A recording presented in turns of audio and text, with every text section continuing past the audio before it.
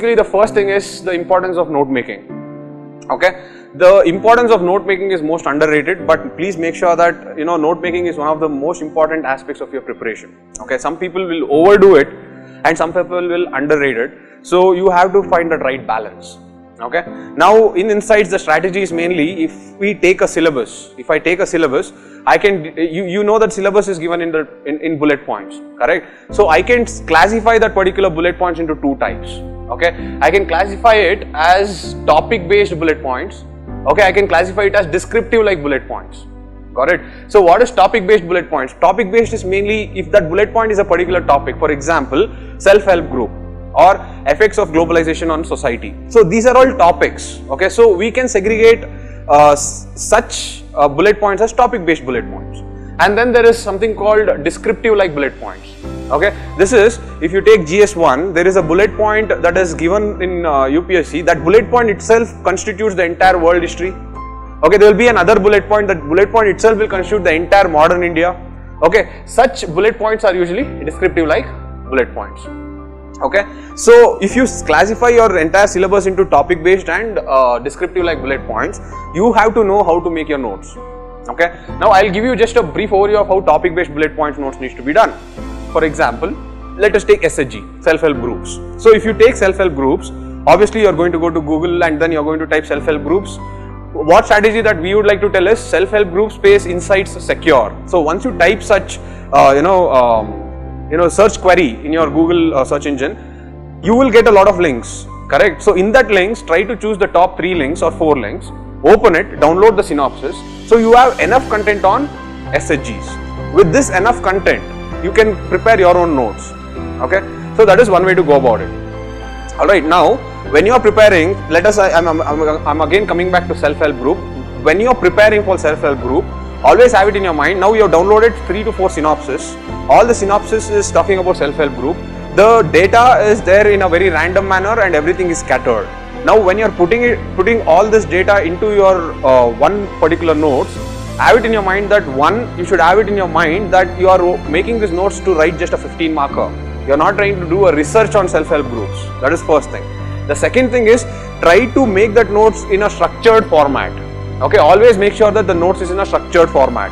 Alright, for example, now if I take self-help group and if I am making notes, I am going to write, okay, let us say from that synopsis, 5 synopsis that I have downloaded from Google, I am going to make a notes in such a way that first I will try to put some definition, 1 or 2 definition of what self-help group is all about. Okay, or I will talk about some factual information about self-help groups. So that acts as an introduction to an answer if asked in UPSC. The next is coming to different dimensions that I can add. One is, I can talk about the positives of self-help group, then I can talk about the challenges of self-help group, then I can talk about the government initiatives for self-help group, then I can talk about some examples, success stories of self-help groups. So like that, under each broad subheadings, you try to add 6 points or 5 points and go.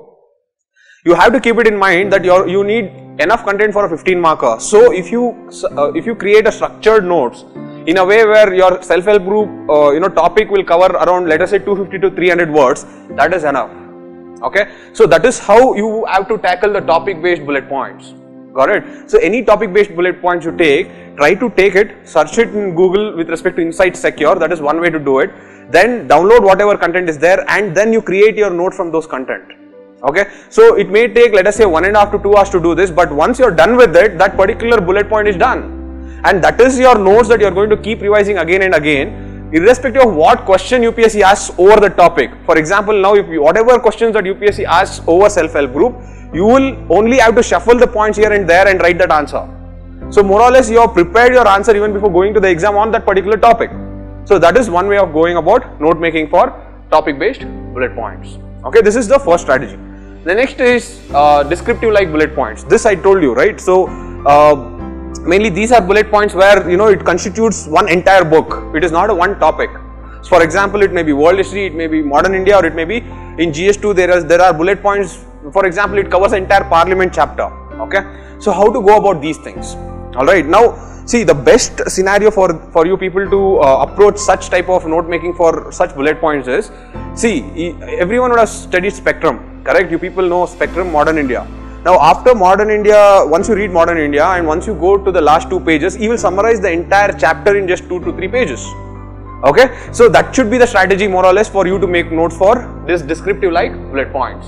Got it? So in descriptive like bullet points, what you should do mainly is you should read the chapter, and after the chapter make a notes not extending more than 2 pages. Okay, all you have to see is the heading, subheading and keywords. That's all should be there. So the moment you are coming back to revise, let us say you have prepared a notes on modern India, chapter wise you have prepared 2 pages, and let us say there are 20 chapters. So you have around 40 to 50 pages. Let us assume that you took 60 pages, not an issue. So you should be in a stage where you are going to study for, let us say, 4 to 5 hours, and you are going to finish modern India from mains perspective. Got it? So that is how you need to approach the descriptive like bullet points. Got it? So this is the importance of note making. Please see, the importance of note making is it helps you to filter out unwanted things. It helps you to keep revising again and again, which is the key to mains exam. Okay, mains is all about how fast you can recollect and you can write an answer there. Okay, if you are planning or if you are thinking that I am going to go to the exam and all the 20 questions I am going to make up an answer there and write, then you have lost the game there itself. Your main strategy should be most of the questions I have already prepared my answers even before going to the exam, but there will be 5 questions or 4 questions where I have to prepare an answer there in sitting in the exam. So that should always be the strategy, and that can be a strategy if you have prepared the notes on the basis of bullet points.